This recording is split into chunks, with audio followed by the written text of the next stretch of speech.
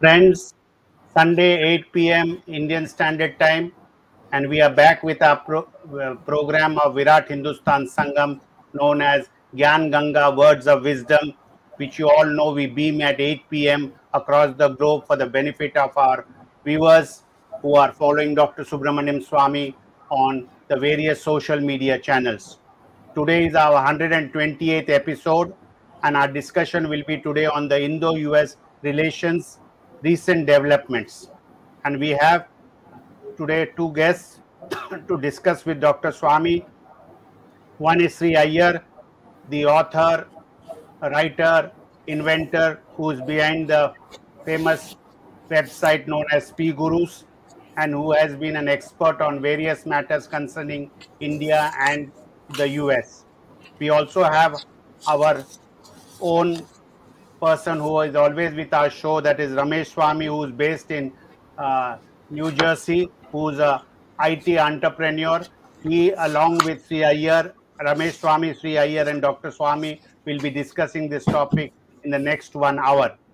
We have to thank I have to thank my co-host, Professor Arvind Chaturvedi from Delhi, and also our technical team led by Ashish Shetty, Tejas Navalgul from Pune, Gadgi Rakesh from Karnataka, Ishwar Iyer from Navi Mumbai, Swaminathan from Chennai, and Vishal Mehta from Mumbai for their support to put this program together. So with this opening remarks, thanking our viewers across the globe, and to tell our viewers we value your support. Our last Sunday episode had crossed 56,000 viewers. So we thank you for your support. So with these words, it's over to Dr. Subramanian Swamy for his introductory remarks on the topic and to guide the discussion forward. Thank you. Okay. I need to begin by first fixing my the screen. This visit of Modi is what I would call as a touch that we think will indicate to all of us the true state of our Indo-US relations. Now, Modi had a meeting with both the president and the vice president, and he was not on an official visit of the United States. He was on a visit to what they call as the United Nations General Assembly, and therefore we had a situation where we had a problem with whether the Prime Minister should be received by the President or not, and it may agonize for time, and ultimately it was decided we will have an informal meeting of the Quad, the original Quad of 4 countries, United States, India, Japan, and Australia. And that Quad meeting discussion, I have some report of it, and I'll show you what they discussed, but it's quite clear from that the discussion was only on economic issues.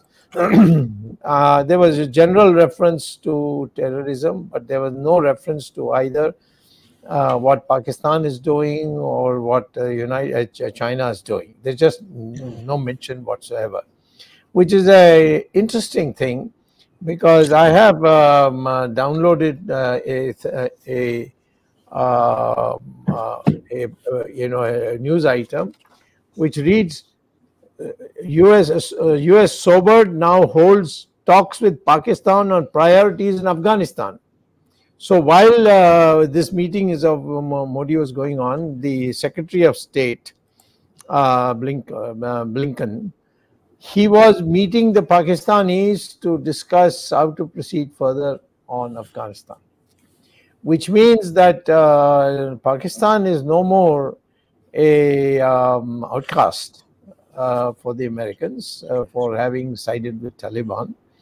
And in fact, they are thinking of using Pakistan to deal with the Taliban in Afghanistan. So now that's bad news for India to begin with, and it happened while Modi was while Modi was in Washington. The second thing I would like to say is that the Washington Post, which is a Washington-based newspaper, has an article by a person who has been a long critic of Modi. And it's a very hostile piece, prominently displayed, and so did the New York Times. So the media has, first of all, not covered it at all. Here there were, 24 hours of what was happening. But in the United States, no TV to my knowledge, and we have got two people who are resident in the United States, great patriots, as well as with the VHS. One is, of course, a regular anchor, and Ramesh, and the other is Sree Iyer, who's become famous because of his own programs. And both will tell us exactly what the atmosphere was compared to, say, when Modi came at the time of Trump. So I'll begin by first posing a question to the two experts here who are from the presently resident in the United States. Was Modi's trip worth it? I'm not talking about the UN just now. I'm asking you whether, for all this hype and so on, in the end, do you think that this trip was worth taking and making so much effort to hold it? No. So that's question number one.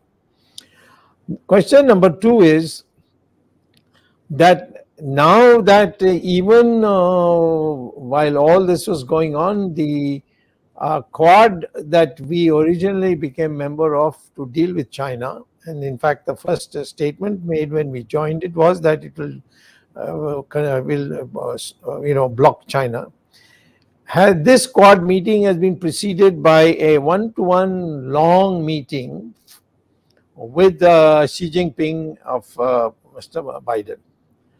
And after that, I see no reference in anything, either by India or in a joint statement or whatever, any reference to China or to Pakistan. And Pakistan, I've already shown you that now the Americans, being practical people, they have decided that there's only one way to deal with Afghanistan, and that is through Pakistan. And that's bad news for India. According to me, I'd like the two of them to respond to that. Now, the third thing is, on the economic side, do we have a most favored nations status? When China opened out to the United States in 1972, it rapidly became a most favored nation, which means tremendous concessions on what you can export and the lower rates of tariff and all that. And we haven't had it. So there's no mention of MFA in anything except that we must increase trade with India and all that. So what is even if the Quad is downgraded to economic issues, and from what I can see from the statement made by the United States, they're saying that the Quad will be very effective in the question of climate and the question of vaccines. Now, to say that this whole effort is only for that sounds as a huge downgrade. Fourth question, I want you to speculate, because I believe now it's certain from my sources in the Indian government that November S-400 will arrive. I was only yesterday night in a dinner told by someone who knows about American establishment, that the sanction documents for India have been prepared and are kept in the State Department to be announced immediately after the S-400 arrives. They didn't spare Turkey. They are not going to spare us also, I'm told. Now, that would be a major, major serious thing.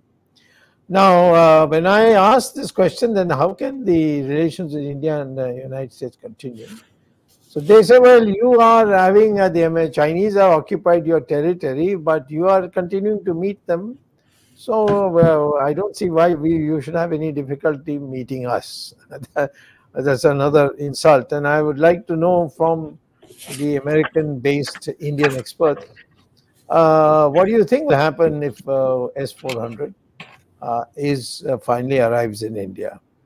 And finally, long years ago, 2008, I had held a conference in Cochin of Harvard University, Tsinghua University from China, and in Kerala there is a school for management studies.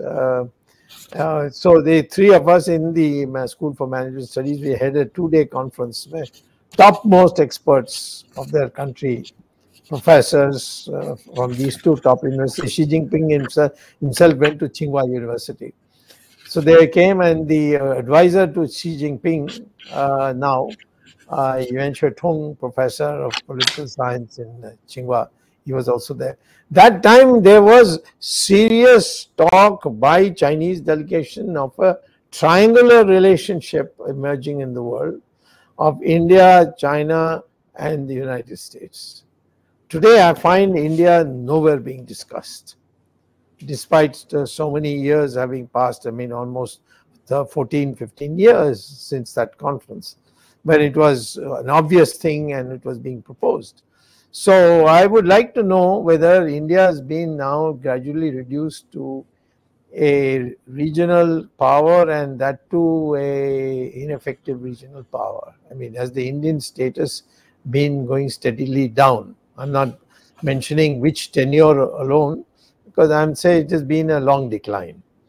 And so why? And should we aspire to be part of the global triangle of India, United States, and China?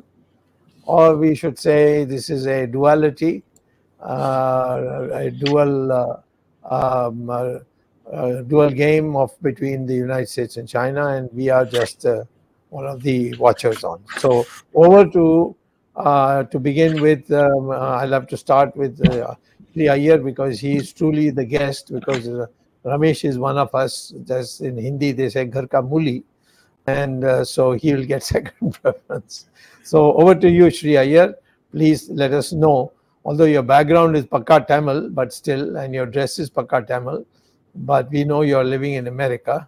So please tell us the American point of view or how it is being perceived in the United States, according to you, this visit of Modi and the Indo-US relationship. How is it regarded? How seriously, how respectfully it is regarded? Over to you. Thank you very much, Dr. Swamy, and a warm welcome to all our viewers who are from VHS and various other organizations. It's been an honor and pleasure always to be on your channel, sir, to discuss things the way I see it and how, this trip of Modi is playing out. The first question that you asked was it worth it? Dr. Swamy, whenever you come with one purpose and you work on something else, then the pressure on you to deliver on the something else is much less. So therefore, I would say it is worth it. But having said all that, what is the importance of those 5 CEOs that Mr. Modi met? There were 4 who had technology or technology oriented. One was in solar, one was in drones, one was in software, and the 4th one, I forget what it was. It is not very important. The 5th one is perhaps the most significant, which was, I think, BlackRock, Schwartzman, who is one of the biggest VC firms. So Modi must have told him, look, we are, we are open for business. We would like you to invest.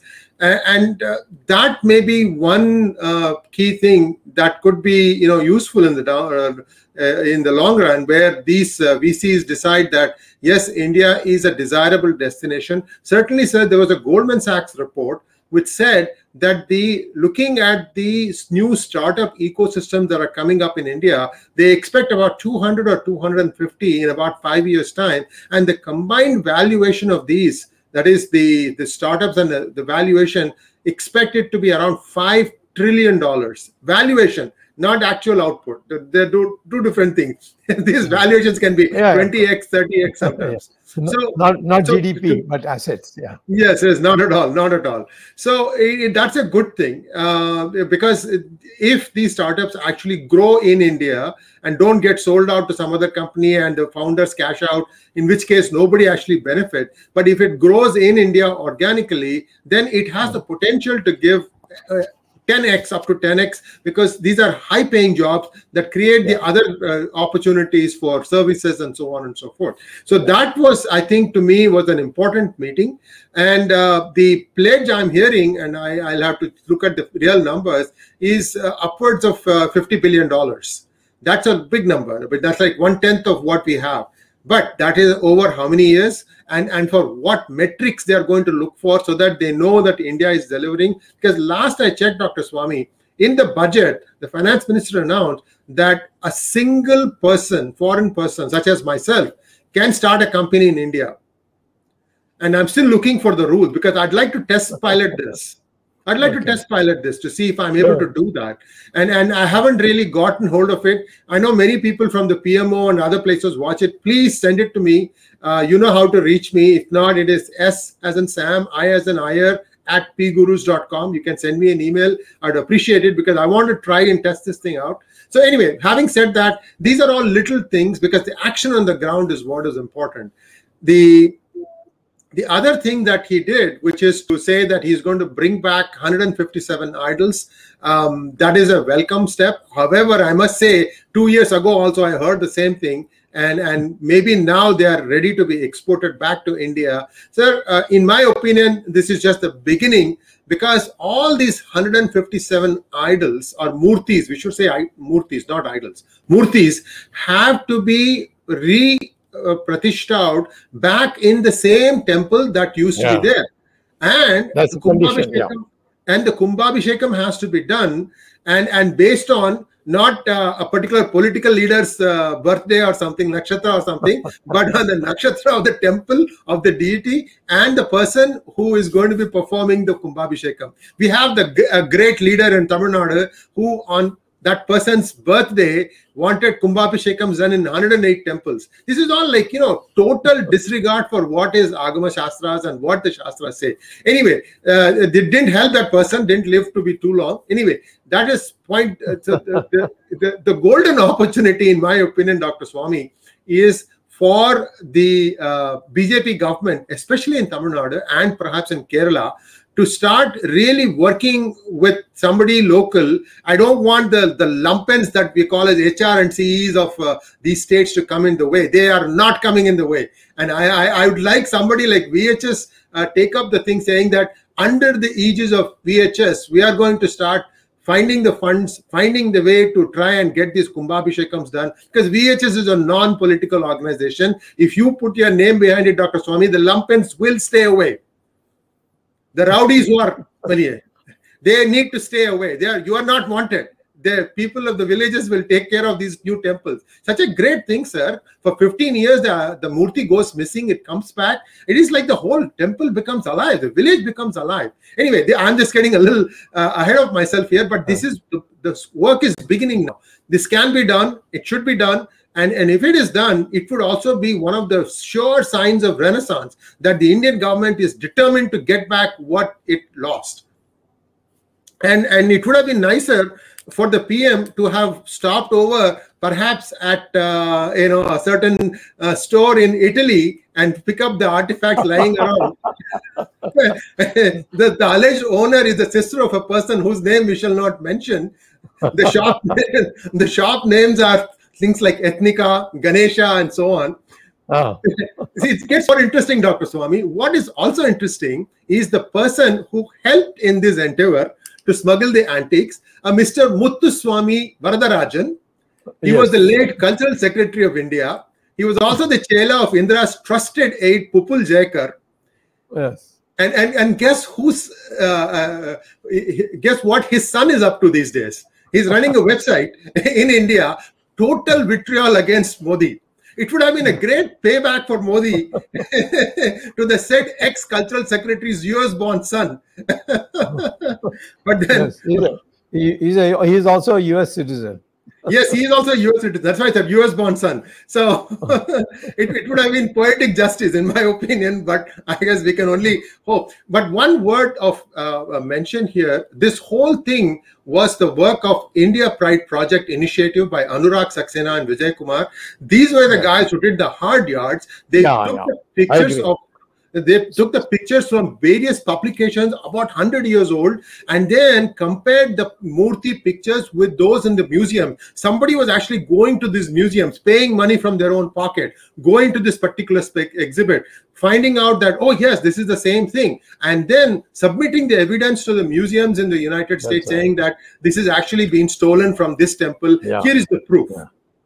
And that is how all these things got aggregated, and they were lying in a customs warehouse, I believe, in New York, and they've been lying there for many years. It's not like it was yesterday or today. It has been there for some years now. But I'm glad that it is being brought back, but I don't want these things to be brought back and put in another warehouse in Delhi, and then suddenly somebody found a route directly from that museum to the seaport, and then again they go back and find themselves in Sotheby's or Christie's. This is entirely happening in India because the original guy who's the lumpen who did all this smuggling, his name is Kapoor, and a nasty character. Yes. And in India has a great way of letting go of all the criminals, but they will catch the officer who did the actual work, and they'll dismiss that person. I'm going to stick it in because I am so upset with this kind of babudam that, you know, they are out to cover their backs. Anyway, long story short, let's get back to the trip. Yes, I think it was worth it, provided, like I'm putting a lot of provisos here, that these things, there should be some transparency, that these idols are being stored here, that there is a plan, that, you know, these temples are going to be, for that they need help, and I'm sure through VHS we can do that help. Temple Worshipper Society, Mr. T.R. Ramesh is an authority on agamas, and he would be happy to help out, saying that, okay, this Murthy, this should be the thing, this is the nakshatra, this is the thing, this is what we will do it, and we will invite Mr. Modi. Modi ji can come and participate in this Kumbhabhishekam. We have no problem. The thing has to be done right. It should not be done in a way that it looks like, you know, it's a publicity exercise. It is not. This is the renaissance that we need to do. That's why I'm wearing this, sir, and that's why I have a Gopuram in the backdrop, because it is my fond hope that we complete this thing. We are just begun. So anyway, that is one. The other thing you asked about is India's, what is happening in India's role in Afghanistan, why it is being shunned. So Pakistan just essentially... Well, particularly on Indo-US relations, have they improved? Have they still the same, or they have deteriorated? I'm not sure it deteriorated, Dr. Swamy. I think, remember that Blinken was on a trip. He came to India. That was a very good trip. A lot of things got agreed upon. But you see, India is, you know, they say something, but they don't follow up. I think that is the reason why the United States is perhaps saying, you know, marketing is great, but execution not so much. And we have seen this in many instances. In fact, we had a hangout on PGurus, you and I, sir, where we talked about what happened in 2003 when Advani came, promised boots on the ground in Iraq, only for the prime minister to say the exact opposite on the floor of the parliament. So these kinds of things where somebody says, oh, if I allow this person is going to become more famous, and then therefore I will not allow. I'm not saying that's what happened in that case, but I'm free to think whatever I want to think, and that's how I think anyway. So, but so this trust factor is the problem, I think, that is there, and for that they need somebody who says what he does and does what he says, and I believe the jury is out on that as far as the Modi government is concerned in terms of acting on promises. Like, for example, in the 2015 trip, he promised a good, robust bankruptcy code bill. What came was watered down, and people are misusing that now to do something else. You see, this is where the problem is. You can't have a complex document like that given to some section officers or some people lower level and said, okay, here, write the rules for this. And then it starts, the Babudam starts initialing 1, and then it goes to the minister and he signs it. Somebody has to get their heads and wrap this around. After all, the IAS exam is very competitive. People are brainy. Why aren't you applying your brains? You're doing it to get other things. Why can't you apply your brains to doing something good for India? I'm doing this on my time and my dime. Dr. Swamy is doing it on his time and his dime. We're not getting paid for this. In fact, if anything, there's a lumpen group sitting there just to try and poke holes on this video and they'll start criticizing us. So the thing is, if you're not going to get deterred, Churchill once said, if you stop to throw stones at every dog that comes in your way, you'll never reach your destination. So that is the whole point. I mean, we are going to path is down. We are going forward. So in Afghanistan, Dr. Swamy, if you remember, Professor Nalapad, and a few of us said that it is essential that India put some feet on the ground. We understand this culture. They are part of us. They know what it is. India enjoys a lot of goodwill. Yeah. And many times this gets promised in DC, and then the thing starts tapering down once it comes to. I would like Prime Minister Modi to refute what I'm saying right now, that he agreed to put boots on ground in Afghanistan only to come back and change his mind later when he landed in India. Please tell me you didn't do this thing, Prime Minister Modi. Because these are all the problems. You created this problem. If you had a problem committing, then you should have not committed there. You should have said, I have to go and think about this. What is in it for me? Do it like a businessman. When and where did he commit? No. See, these are all talks that people keep saying that, only talk, whatever you heard.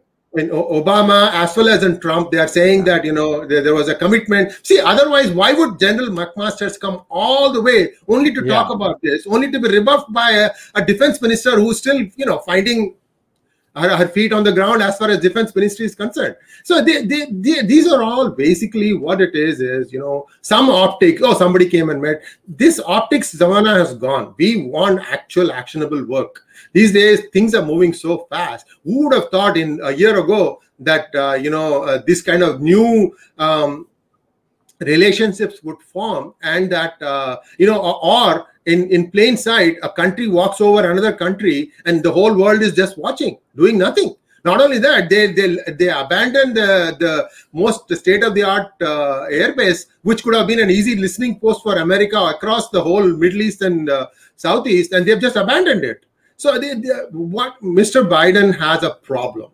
He has not been able to explain how and why they exited Afghanistan. But that is going to still play out. You see, what happens is the media here is completely like in India, sir. They are not really promising or showing the truth. For example, there was a report. Anyway, let's talk about it later. Sorry. Let's get back to Afghanistan. So I think this is as much India's making, that India couldn't deliver on some of the promises in terms of what they said they will do. And that is probably why America feels like these guys don't really mean what they say. If that mindset has taken root, then I think only action on ground will turn this thing around. And I don't know when that is going to happen. As far as Quad is concerned, you said you're absolutely right, Dr. Swamy, in that Quad has now become more of an optics thing. They don't really see. US has formed so many quads. On Afghanistan, it has a quad. On something else, it has a quad. And in Afghanistan, they've included Pakistan, China, Russia, and themselves. Yeah. And they don't think India has a role to play. And I will honestly ask you, sir, what role does India have to play? What did India do when their consulates were ransacked? You think that Afghan Taliban knew what to look for? No, it was ISI which was doing that. They probably, ISI guys are wearing all those Afghan dresses and going in and looking.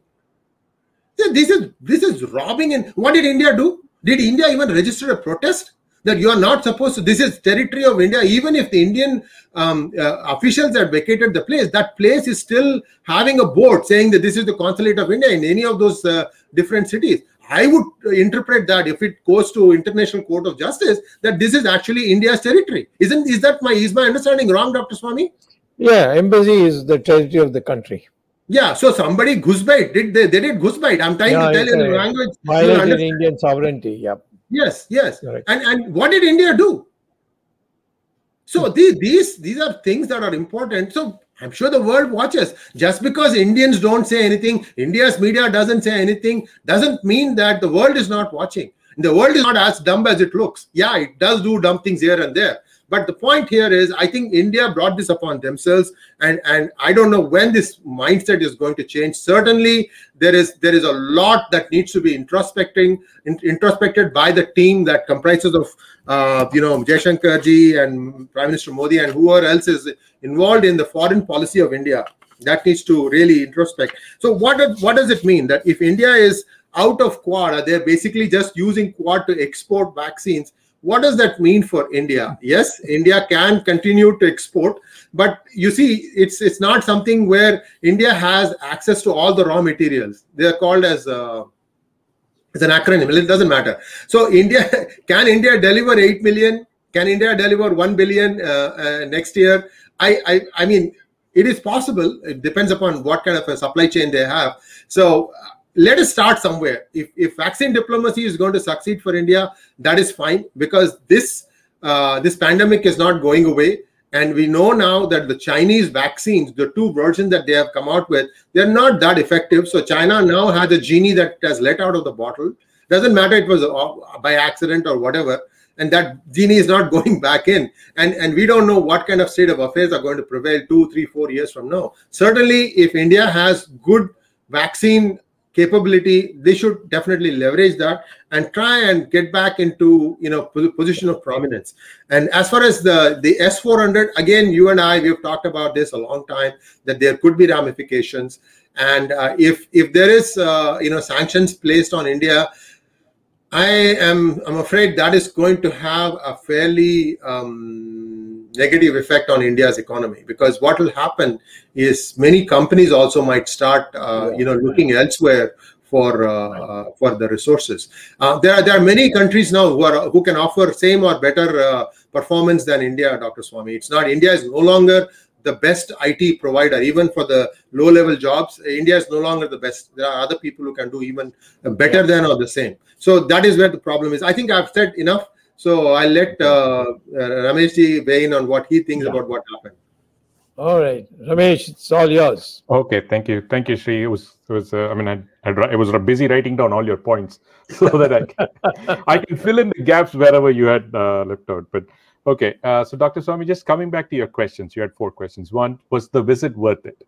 And it begs to, because you said leave the UN part of it out of the equation. If you say if they exclude it, then there's nothing there. So what was the visit for to DC? I mean, the Quad was, it looks more to me like it's been shoehorned into this visit. So, you have to do something. So let's just create something.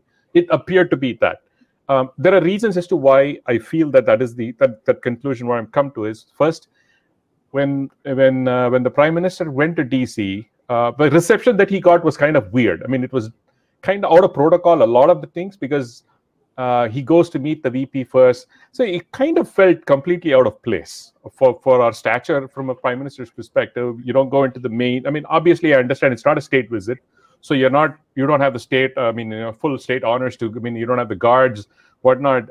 But the visit itself was very strange and kind of, hodgepodgely put together. That's what, from a perspective, when we see it outside, that's what it looks. During the visit, there was not much coverage in the media. I'm just saying about mainstream American media. There's not much coverage for any of those visits. That basically the Squad didn't get that much traction. What took traction was the way this whole thing went about. I mean, one, I felt that the Vice President Kamala Harris kind of schooled Dr. Modi on democracy and all those things. It felt a little bit out of place again. And I really don't understand why that happened first. Why the Prime Minister would go and meet the VP instead of the other way around. So that's kind of an odd visit. At the end of the day, the Quad meeting, if we look at it seriously, for what it's worth, which it's more, as I said, it's more of a facade rather than a real Quad meeting, because this had to be an isolated one. If you're having a very serious Quad meeting, in my opinion, this Quad meeting should have been an isolated, specific event, be it in Camp David, somewhere like that. It needs to have a lot of significance and push behind it. It's appeared to be shoehorned it. The outcome seems to be very promising. Whatever they've said in the statement, a lot of opportunities. Sree covered a lot of those things.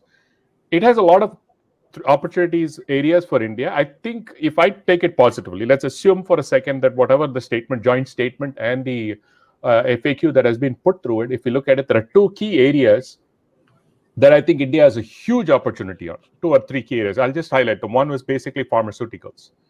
But number 2 is going to be cybersecurity. I'll tell you why these 3 are combined, and basically infrastructure / transportation. If you look at all these 3, the last 2 is very crucial because it's all targeting China, essentially. I mean, to some extent, saying that cybersecurity, if you look at it, there are 2 people on our borders who are constantly hacking not only in Indian infrastructure, but across the globe, be it China or Pakistan. I mean, they have known to do this cybersecurity. There have been threats to across the globe, number 1. Number 2, be it transportation, what we call as other security, like if you look at, you've talked about Malacca Strait. If we take the Quad seriously, India needs to push for this. I mean, India has been given an opportunity. Instead of just going and meeting and doing things, I think India should look at it as an opportunity to build on top of this. I'm not talking about a transactional level, build up 10 more IT hubs, build some more semiconductor fabs. Those are all very transactional in nature. In strategic standpoint, India should take this seriously and look at these 2 entities, China and India, as a pocket, and then say, okay, how do we take these objectives and do it? I don't think India is committed to that because, as Sree said, there is no commitment. It's just a lot of talk, marketing, but there is no commitment. It was very obvious, as Sree said, and you've been saying all along, is India's absolute lack of commitment to Afghanistan. Now we have a problem. Instead of us going and taking them, Taliban, who's going to be the bedrock for additional terrorism that's going to be pushed into India through POK, we should have fought them there. Now we're going to allow that serpent, that hydra, to come inside the country and create more chaos for us in the long run. That's exactly what you predicted, and it's absolutely going to happen. There was no serious mention of how are we going to handle Afghanistan in the meeting, even though it was like just for the sake of it being mentioned. So from that angle, the visit was basically, it was not worth it from my angle. The UN part of it, well, UNGA, 50 people attended the video. I mean, unfortunately, I don't know why, because probably COVID, but when you look at the crowd, there's nobody else. It's basically the Indian delegation and a few other delegations, maybe friendly countries, but it was a pretty low. The speech that he gave was excellent. He had hit all the nails. I mean, but at the end of the day, reception-wise, we just need to look at it and how effective it's going to be. Second, dealing with China. As you said, probably there was a talk between Biden and China before the Quad meeting. Very tepid. Absolutely no mention of China and what's going to happen. How are we going to do? And as much that even in the speech, I hoped that the Prime Minister had taken the name of China and Pakistan in his speech. Yeah. Not there. It's very crucial because you have a stage. It's a global stage. I wouldn't say once in a lifetime, a very rare opportunity. Why did you have the biggest loudspeaker? Why would you fail to use that opportunity? So it's really baffling to me, saying that why would you miss the opportunity to mention 2 big aggressors, basically Pakistan and China, in that speech, which is fascinating to me. S-400, Dr. Swamy, I agree with you. The reason why this entire visit was very kind of cold, I don't think it was a warm visit like what when it happened with Trump. I mean, it was because that was a dedicated state visit. The amount of promises made. Again, the challenge, as Sree said, is India makes a lot of promises and never delivers. I mean, sometimes it happens in business as well, but we need to stop doing that and commit to ourselves, saying that, okay, let's just promise what we can do, not just keep on saying just for the world of it. Okay, I need, I have some ambitions. I'm going to get this award or that award or reward. Just focus on what needs to get done. I think that'll be a much better. And as Sree said, technically, we're not lasting too long. I mean, the low end IT jobs, even in the high end, moving away to Ukraine and that area these days. And nobody's going to seriously looking at India as a destination because it's getting more problematic to do business, because it's just, again, the same challenges that every other IT company has. People are shedding jobs like crazy. So it is very difficult. India has a lot of things to prove. It has the wherewithal, as you said, we have the great workforce to do that, but we're not consistently never, ever delivered and what we promised. And again, if I look at the positive side, I think if I look at what's mentioned in Quad, India can take it. I really wish the Prime Minister makes Gadkari the lead, because they talk about green hydrogen, which you have been saying all along as one of the most important things. I think infrastructure is very key, be it on the energy side or on the real infrastructure side. I think there is a lot of things that we could do, but I'll just hold back. I'm not sure if that's going to get done. I think in Afghanistan, opportunity lost severely. The last point I want to mention was about the temple idols. I mean, we should definitely thank, Vijay Kumar, Poetry in Stone. That guy single-handedly has done so much of work for following up with the U.S. Customs here to make sure that, these idols are somehow or the other, as Sree mentioned, Kapoor, he was the big crook in this. I mean, he was in his warehouse in New York City. He has been diligent behind the scenes, never even come on the front saying that, I'm doing this, but purely altruistic. So a lot of kudos to Vijay Kumar, who is based in Singapore. Thank you, Dr. Swamy. Thank you very much. Let me first go to my colleagues and get their opinion, and then perhaps I'll give you another presentation based on what you have said in concise way for the audience. So first, shall I start with Arvind Jagdish, or shall you want to do it first? Okay. Arvind. Thank you, Dr. Swamy, for giving me an opportunity over and above after Sree Iyer and Ramesh has spoken. A lot of issues have been covered, but when we are discussing the Indo-US relations impact on them after the visit of Prime Minister Modi, we have to look at it from 4 points. First is Quad, second is the United Nations meeting, third is the one-to-one meeting between Modi and Biden, and fourth is whether there any joint statement issued by India and US. Yeah. About the Quad, a lot of things Ramesh said. Ramesh was very, very positive. And in fact, I share things with him because Quad is not geopolitics. Quad is for specific issues.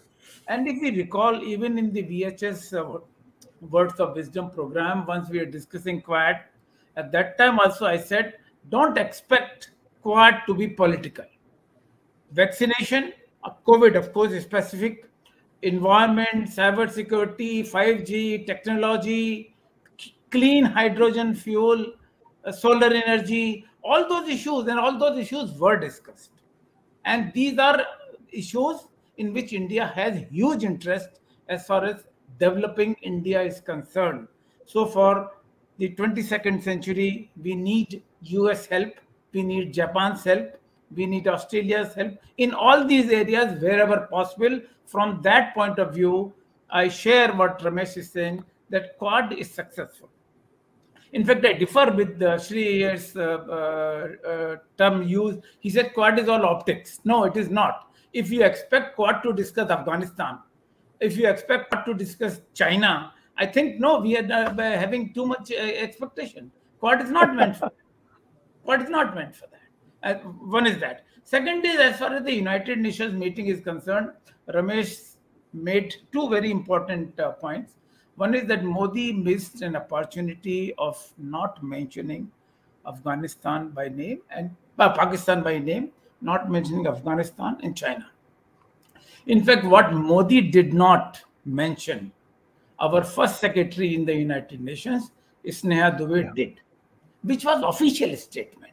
So whether it's said by Modi or whether it's said by Indian representative in the official channel of the United Nations, I think Sneha Dubey communicated the India's official version, and she said everything what Ramesh was expecting to be said about Pakistan.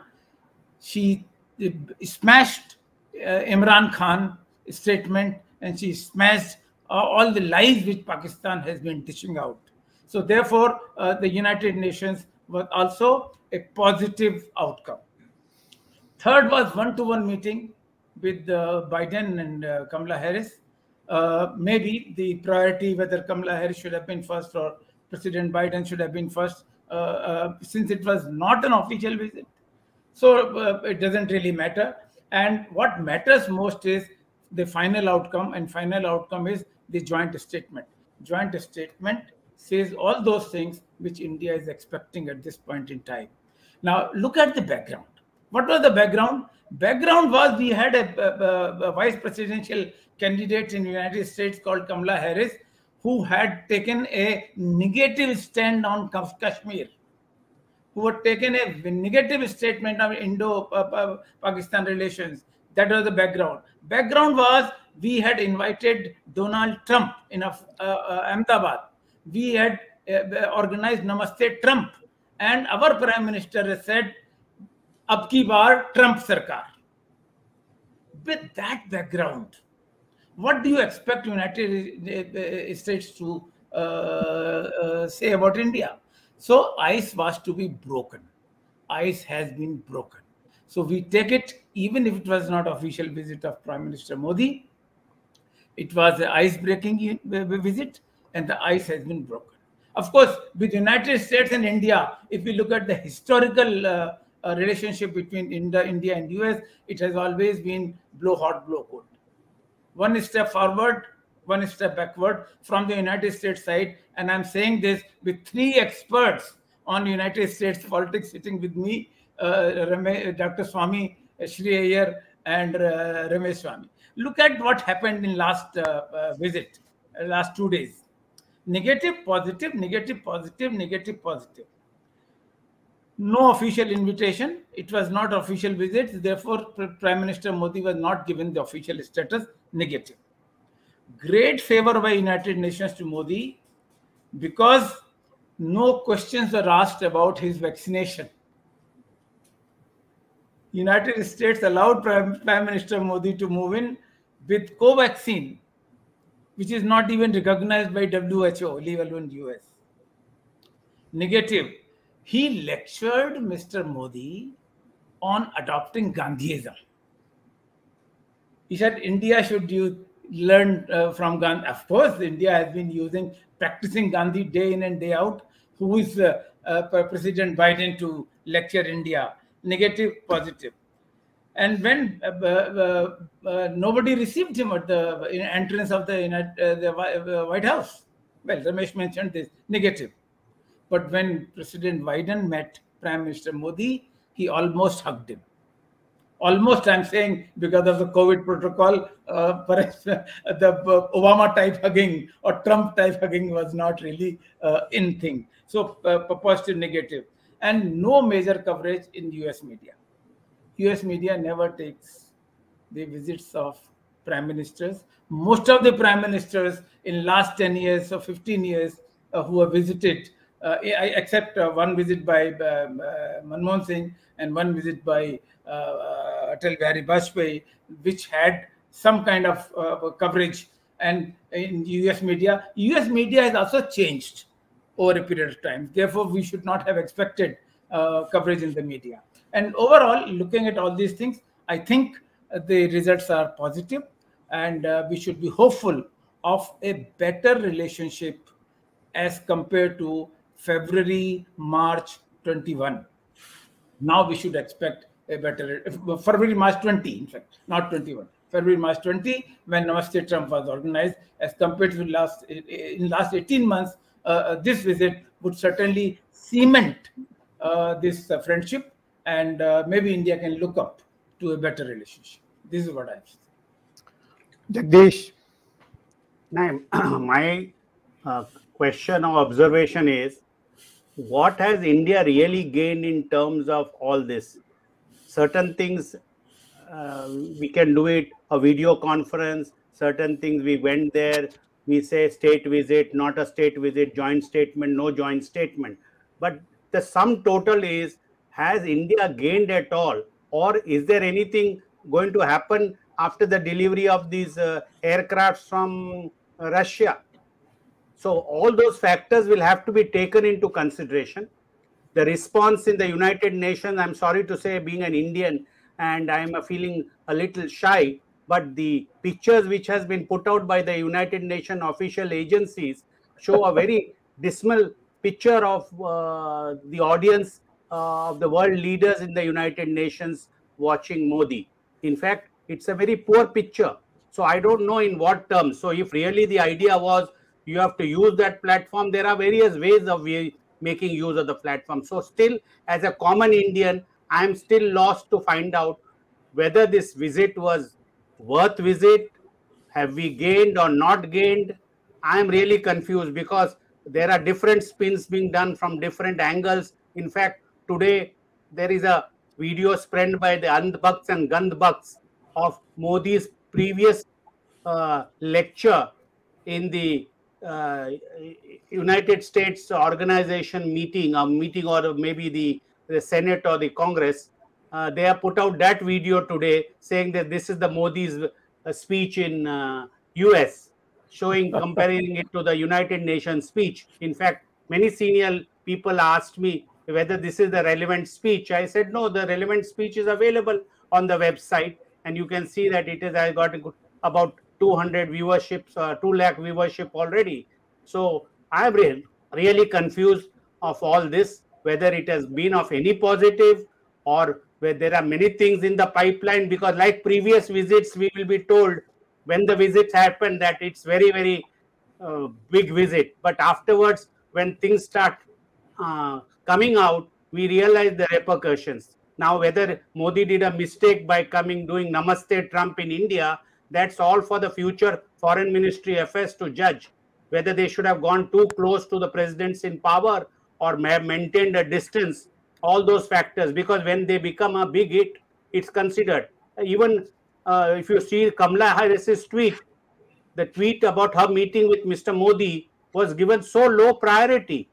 She tweeted it after many hours, after having met some other world leaders.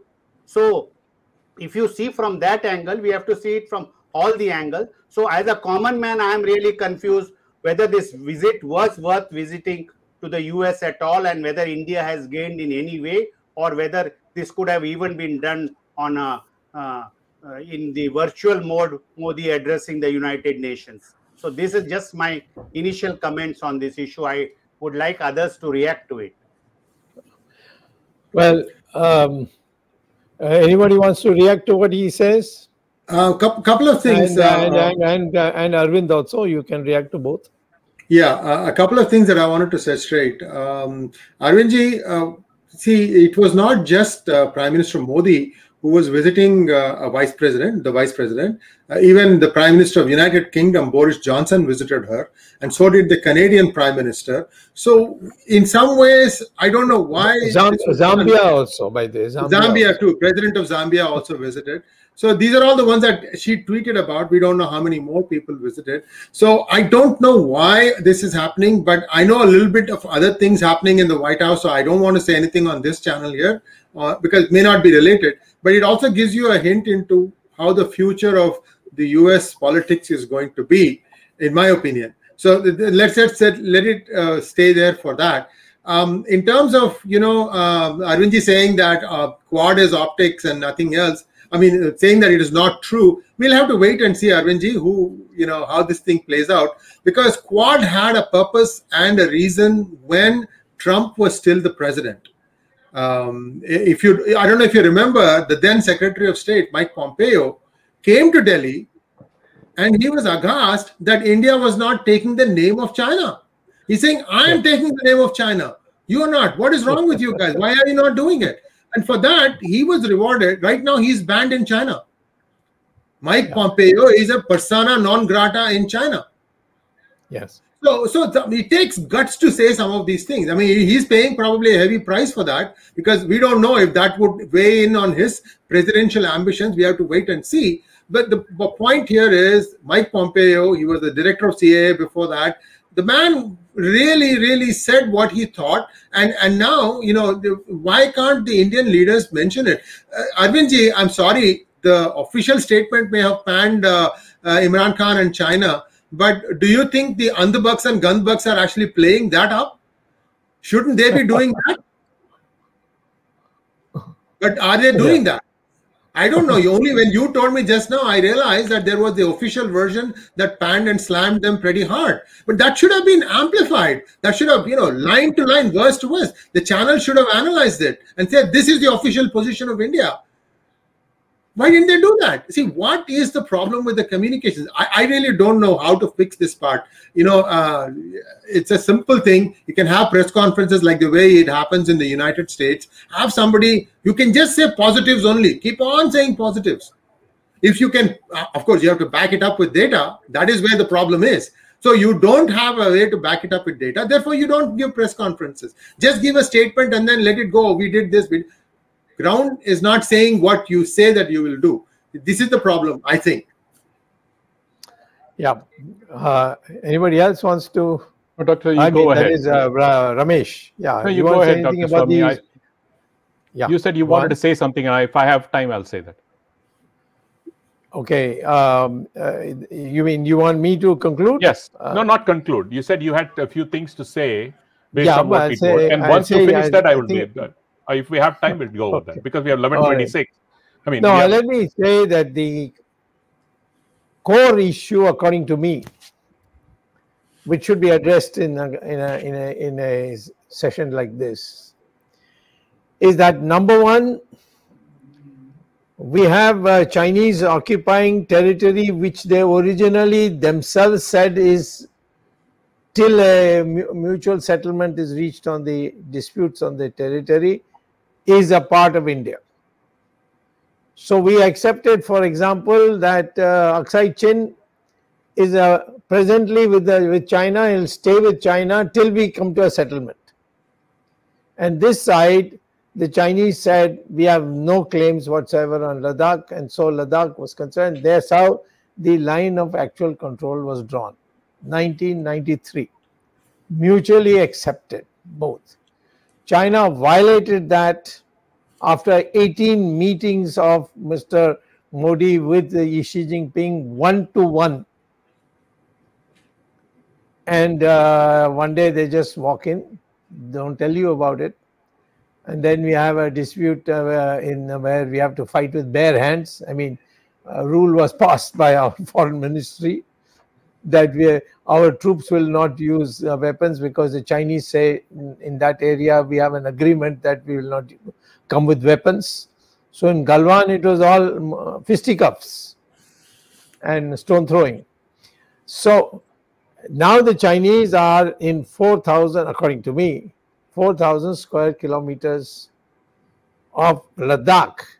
And yesterday a Ladakh former MLA gave a statement that even the grass, the areas where we used to graze cattle, they have been taken over by China.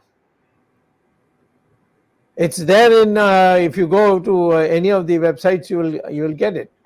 So you had this problem. Two, Pakistan, Taliban are hostile to you. They have a bonding with China.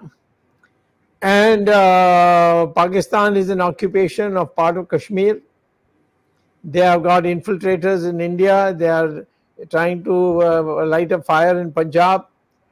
And they have also been there, and all your other neighbors are also in disarray because they can't choose between you and China. And right now, all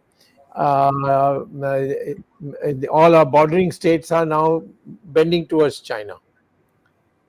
And so in this context, to have a discussion with the United States President and insisting on a special dispensation for this, because he was coming only for the UN, and if you wanted to meet one-to-one, well, you could have met him in New York, because Biden also came to New York to deliver a speech. So you did not raise this fundamental security question with the United States. And vaccine and all is fine, but it doesn't have to be at the level of the heads of state or heads of government. Second is, when the Quad was formed, you please see the statement. They say that because of the primary threat to democracies from China, Quad is being formed. See the original statement. So if Arvind to say that Quad had nothing to do with China, that's not correct in view of the original objective. That has changed. Now we have reduced to environment and vaccine. Quad is for, and they have formed another Quad with the Australians and the United Kingdom, which will deal with security aspects of Indo-Pacific, as if we don't have any security concerns. Indo-Pacific means Indian Ocean and Pacific Ocean together have been put together as Indo-Pacific. So, and what happened is after the first Quad meeting, India then had a session with China on BRICS, on Indians, or with the chairmanship of Mr. Modi. And Xi Jinping was there. They both exchanged compliments with each other. Bonhomme was there. And subsequently, there was another called SCO, when China and Pakistan were both present. Shanghai Cooperation Organization. And then you expect the United States to help you in China or in Pakistan. In fact, Pakistan is now has got a stranglehold on because of this Haqqani group, which is now heading the three most important portfolios. And the Haqqani group is 100% Pakistani, or at least pro-Pakistani.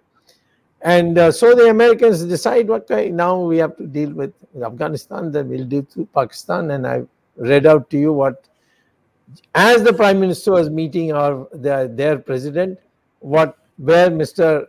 Foreign Minister of Foreign Secretary or the State Secretary of State was doing. So in this context, I am saying, what did you gain strategically? Nothing. You have made friends previously because there was some suspicion because you were with Donald Trump, and so you have overcome it. We are not. I am sorry to say, Arvind, we are not looking for a marriage, and to overcome or to avoid a divorce.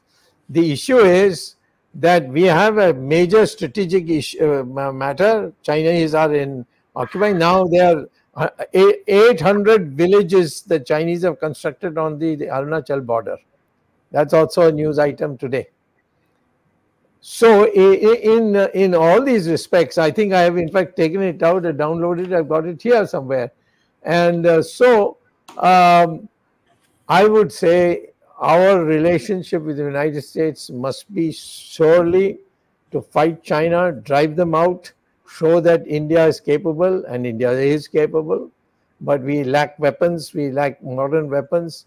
If S-400 comes, the Americans are not only not going to come with you, but they're going to put sanctions on you. And this is my prediction, I don't know. But this is what I've been told by knowledgeable Americans, that the sanctions notices are all ready. It will be issued within 24 hours. So we are not looking for a popularity contest. That I was received here, I was given dinner here, I was given lunch there. We want India's security. And the India's security means to fight China, Pakistan, and whoever is with them. And for that, we need to be equipped, and we should have that as an objective. You can't dilute it by meeting your people who have aggressed on your territory. After misleading you, after 18 meetings and making a fool of you, you can't forgive them.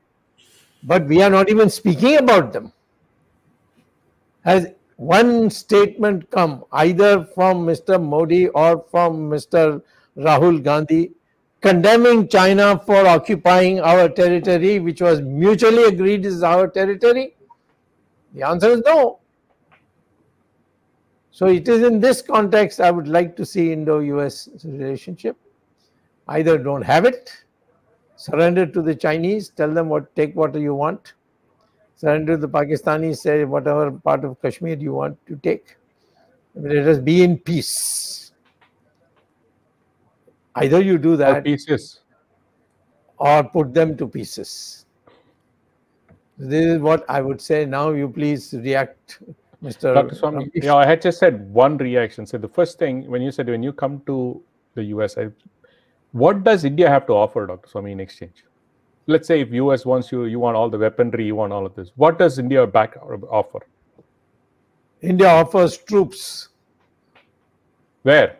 They're not able to Anywhere offer they troops want. even in their own land. If you No, have, Dr. Swamy, they're not able to send the troops into their own land.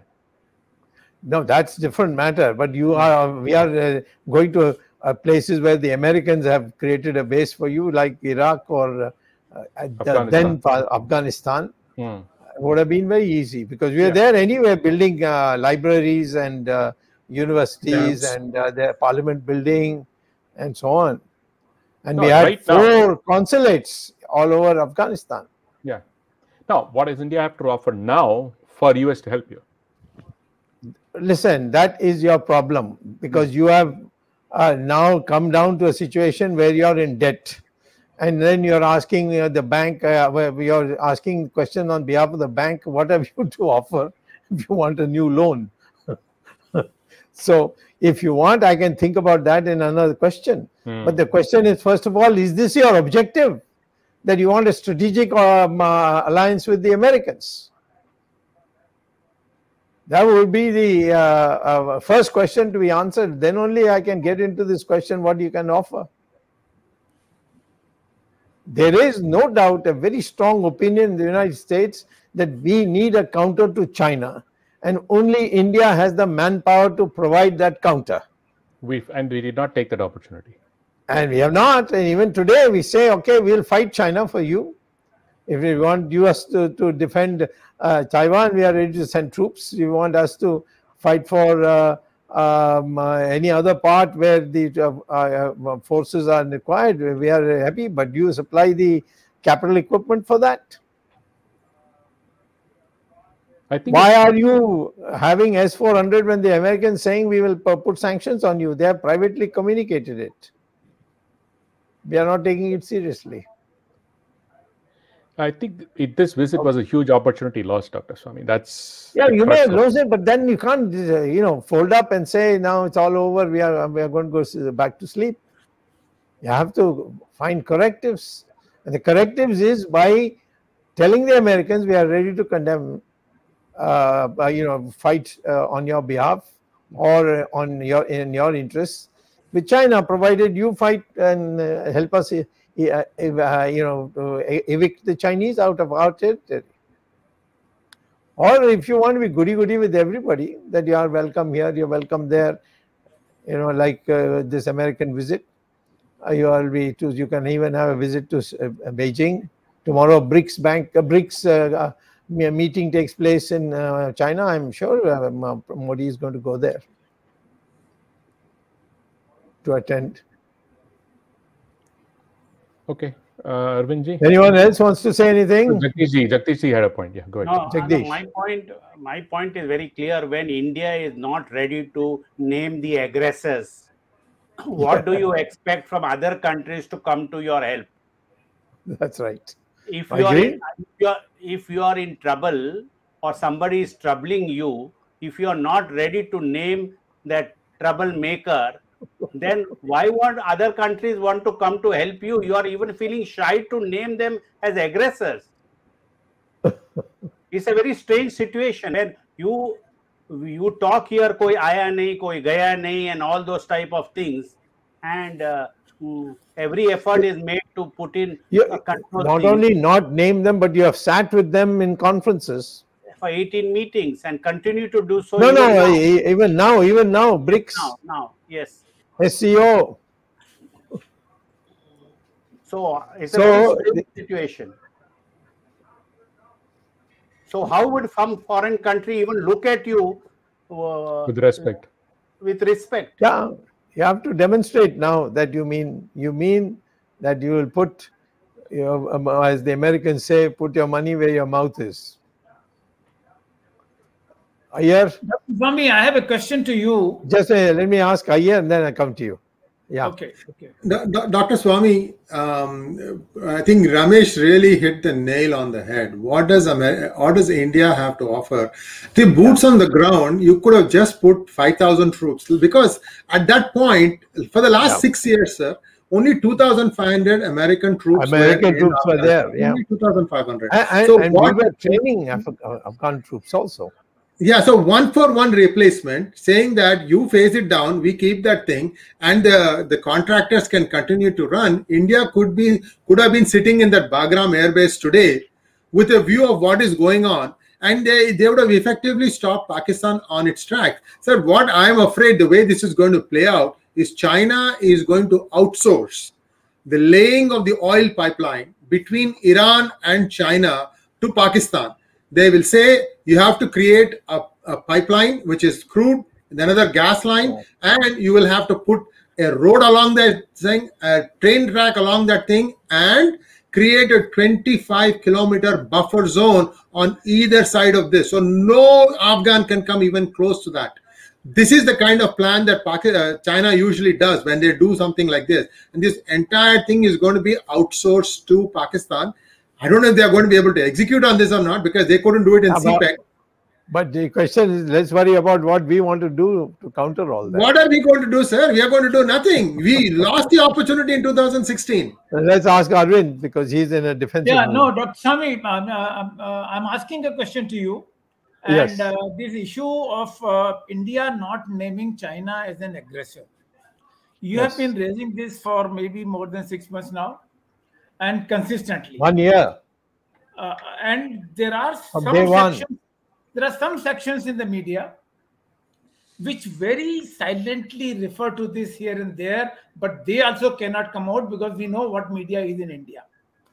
Now, I'm asking They know what will happen to them in terms correct. of their financial standing as a newspaper or as there a... may be ED raids and IT raids and so on. Yeah, and so that's forth. right. Some UP media has seen this. Or it can be acquired also, right, Arvindji? My question to you is specific. Why do you think the government of India or your party is not doing it? Is it because of UP elections? That if we name China as aggressor and no action is taken against China and we get a bad name, we will lose UP? Is it only because of UP or because of internal elections?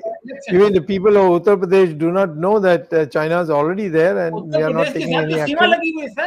Uttar Pradesh के साथ सीमा लगी हुई है, उत्तर प्रदेश की सीमा. That's right. That's what I'm saying. That's why I'm saying you think that Chamoli is an area which is easy access. Right. They have in fact encouraged Nepal to lay claim to Lipu Lake, which is the way I crossed into when I went walking to Kailash Mansarovar. So anyway, the issue is this. Listen, I know that the India government doesn't want to name. Why they don't want to name? How can I say this on this program? Because I have no proof, concrete proof to show. And what I will say will sound astounding. It will be all over the media and so on. The issue, Grace, is that there is a definite compulsion in this country that the network of the Chinese and the Russians, both, because Russia is a junior partner of China. Please understand that. I've seen lots of in Twitter people talking about our friendship with Russia. This is not Soviet Union, number one. It's not the old communist country which had a dispute with China on who's the leader of the communist world. This is a pure dictatorship in the most raw terms. And they are totally surrendered to China. Because after the Americans put their sanctions, they had borrowed from China, they are not able to pay back.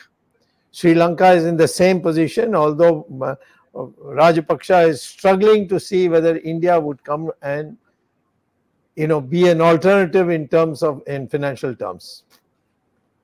And we are not doing it because our two bureaucrats, Mr. Jai Shankar and Mr. Doval, they strut around like commissars when they go to Sri Lanka and like pussycats when they go to United States. So I think the question when you ask is what can India do? India can tell the United States, you and I have a common objective to check China. You may do it in different language, we'll do it in different language. But if there's ever a threat to Taiwan, if there's ever a threat to any other part, Australia or Japan, our troops will be available. But you modernize our armed forces. and help us to sit with Indonesia and block the Malacca Strait whenever a Chinese ship comes. You know that Malacca Strait is, it's I think as big as Suez Canal in width, and on one side is Indonesia, the other side is our Andaman, in the Car Nicobar, and therefore, if we are here and they are there, no Chinese ship can go through. So therefore, you see, I've been reminded just now. The Panchatantra had a beautiful story about a bat, which like Modi went to with China on BRICS and then went to America. The bat told the rats, the animals that, see, I look like a rat and I am part of the animal world. So in your war, which was developing between the animals and the birds, I am with you because of the fact that I'm an animal. And they went and told the same thing to the birds and then didn't turn up for the war. But then halfway through the war, these two had a peace treaty. And then they said, where is the bat? And then they exchanged notes. So both went hunting for the bat, and that's why bat never comes out during daylight and is always hanging upside down to confuse everybody. So we are like the bat of Panchatantra. We are here, we are there, and nowhere. And let's be very blunt. People were very critical of anyone who told Jawaharlal Nehru, you are doing a wrong thing with China. And by the way, Chinese, I'm not rabidly anti-Chinese. I've been their friends. I still would like to be their friends. They are finest people as individual citizens. They are cultured like us. They have a tradition like us. Their family system is like us. I would like to be friends with them. But if you have come stealthily and taken our territory, which we have mutually agreed is my territory, then you have betrayed me. Then we have to fight. And you can't do it by talking, because all the time we have been talking, they have been increasing their presence in India. Yes, anyone wants to add anything? Otherwise, yeah, we're done, Dr. Swamy. Yeah, 11:50, yeah. 20 minutes over. Yeah, go ahead. Arvindji. We have already exhausted about 75 minutes. Arvind, you are concluding? Yeah. Or Jagdish is concluding? No, anyway, either of you. Yes. Indo-US relationship. Arvind, okay. It is such an issue which can never be actually defined in one dimension or the other. There are so many different dimensions there. We have 4 seasons in a year, and the US response to India varies with every season. And how many seasons we have to see like this, that every few months daily hot, blow cold relationship between India and, I already said, one step forward, one step backward. This will continue. More importantly, what is to be seen in the very near future is what Dr. Subramanian Swamy has been warning. And that warning is what happens when S-400 deal arrives. When it happens, how the US is going to behave.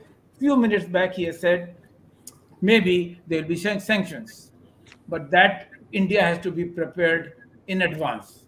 Whatever response US will show when the Russians deliver S-400 to us, when India names China, whenever it happens, if India names China as an aggressor, will US be willing to cooperate with India to fight China, Afghanistan, and Pakistan nexus?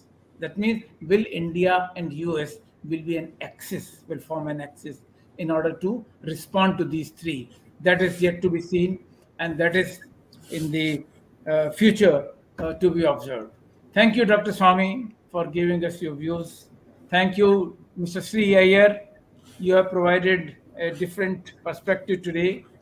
You being an Indian and being in US for a number of years, You have been observing which way the wind is blowing between India and US, and our co-host Ramesh Swamy. Thank you very much. I think this rich content provided by you three will be liked by our viewers, and they will be benefited by these different points of view which you have put forward.